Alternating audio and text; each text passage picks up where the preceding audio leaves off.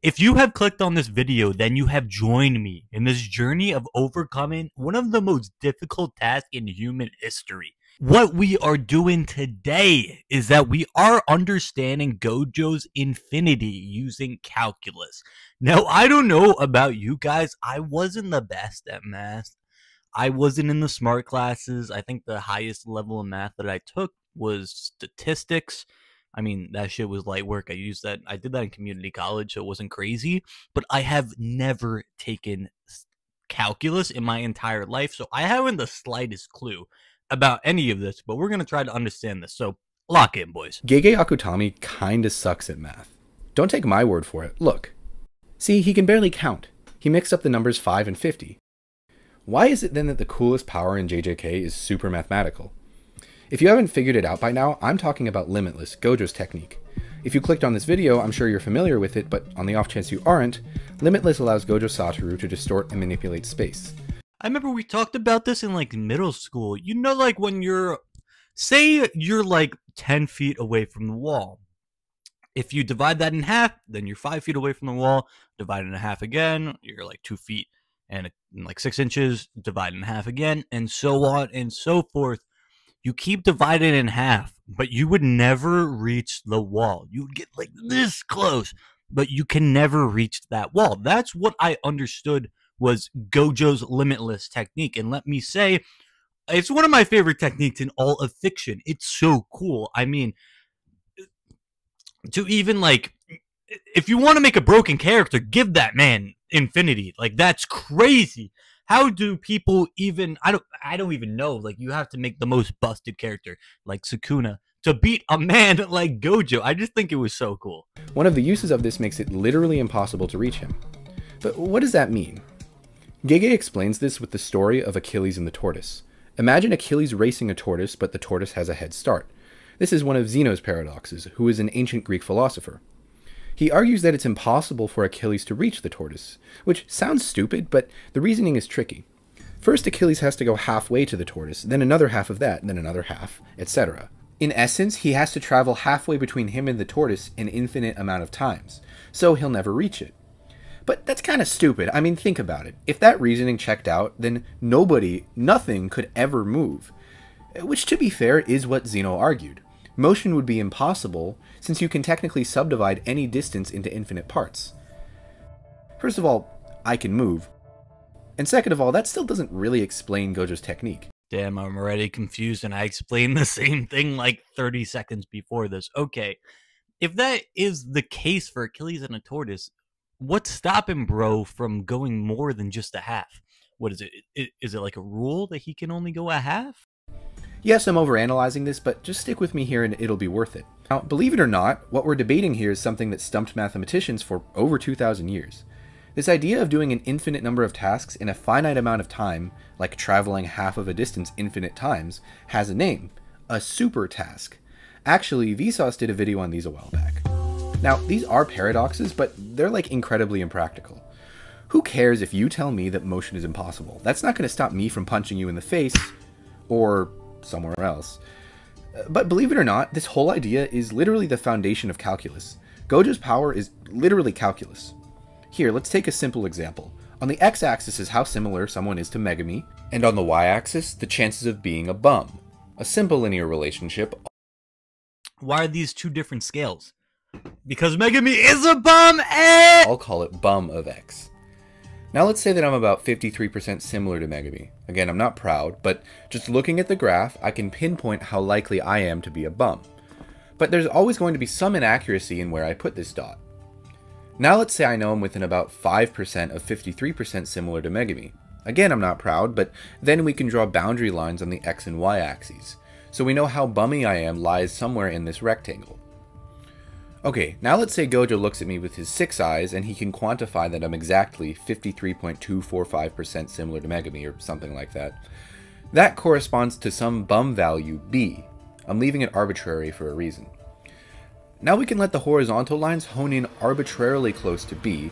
No matter how close they get, we can always squeeze our vertical lines to hone in on 53.245.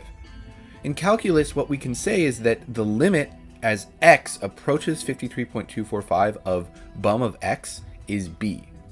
And you can write that in this compact mathematical notation. Holy shit, I've never been so grateful that I have never taken calculus in my entire life. This is a fucking YouTuber explaining Gojo's technique, and I'm lost. I'm lost already. Where? What? I just any like this is someone watching this right now and they're looking at this equation and being like, I could solve that shit. Like, I'm just I'm am I um am I mathematically challenged? We say that this is the limit because for some arbitrary margin of accuracy on the bum axis, we'll call the error epsilon, I can always choose some range, we'll call it delta, on the megami axis, such that the difference between our function value bum of x and our value b is within the purple lines. Now, this whole time we've been assuming my bumminess is always directly related to my similarity to Potential Man. But what if we're wrong? What if that's true for most? Wait, I looked away for 2 seconds. Where'd these two symbols come out? Where did E come from, and where did O with a squiggly line on top, like you're a Pikmin in that one game? Points, but not our point. Maybe that percentage corresponds to a bumminess index up here. Then it doesn't really matter how far we zoom in these lines, we'll always be wrong about my bum value. The important thing to note here is that we actually don't care what value b is, what value bum of 53.245 is. It could be a point anywhere along this vertical line. All I care about is what value bum of x approaches as x gets arbitrarily close to 53.245. This is the concept of a limit. So what does this have to do with Gojo's infinity? Well, infinity is kind of just a limit. We can think about Achilles and the tortoise as an infinite sum, 1/2 plus 1/4 plus 1/8 plus 1/16 and so on. This is a bit clunky to write out, so we have a more compact, if a bit scarier notation. We read this as the sum from... Oh, I know that shit. I know that shit. In one of my math classes, we used this big E. I don't know why. I don't know. Whoever decided that, like, all right, let's add letters to math. Go to your nearest bridge and just... You know what? I don't know what YouTube allows on here, so I'm going to leave that up to interpretation. 1 to n of 1/2 to the power I. All we're doing is plugging in values ranging from 1 up to some arbitrary number n for I, and then adding up all those terms. You can see how these two statements are equivalent. But what if we let n be infinity? Well, that's impossible in the real world, but we have a workaround now. Instead of actually plugging in infinity, just take the limit as n approaches infinity of this sum. This is the same idea as before. We just want to see what value our sum approaches as n gets larger and larger and larger and approaches infinity. We're not actually plugging in infinity, it's just a clever workaround so we don't have to deal with it. Anyways, you can try to work this out for yourself. If you do this just in a calculator and plug in like a really big number for n, you'll see that the value that it seems to approach is 1, which is what we expect. Guys, I can't do this shit. Oh my god. My brain is actually fried. Go! Oh, I'm locked.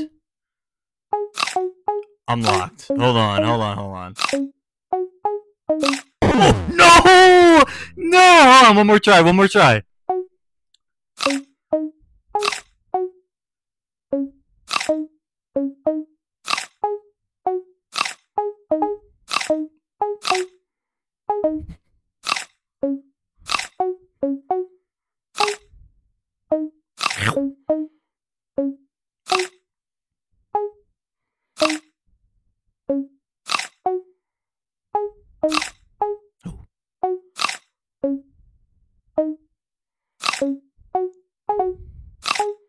I aspire to be like the snake, chasing the bread. Apple in this point.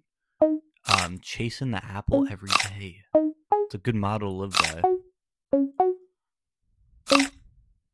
Ooh. Light work. Oh, I'm in flow state.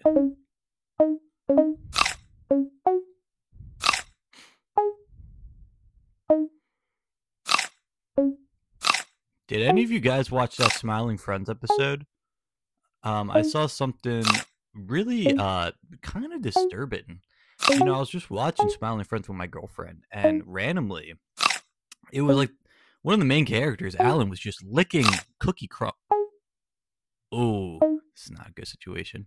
Alan was just licking cookie crumbs off of the boss's like chest, and it was like a still. It was there for like 3 seconds, and it was like so. Hold on, I gotta show you guys this before I end this video. Alan licking. I might get demonetized. Licking cookies off the boss. All right, thank you guys for watching this video. I guess here's this guy's video if you guys want to check it out. I don't have the brain capacity for it right now, but yeah, subscribe if you made it all the way to the end of the video, and I love you guys. Deuces.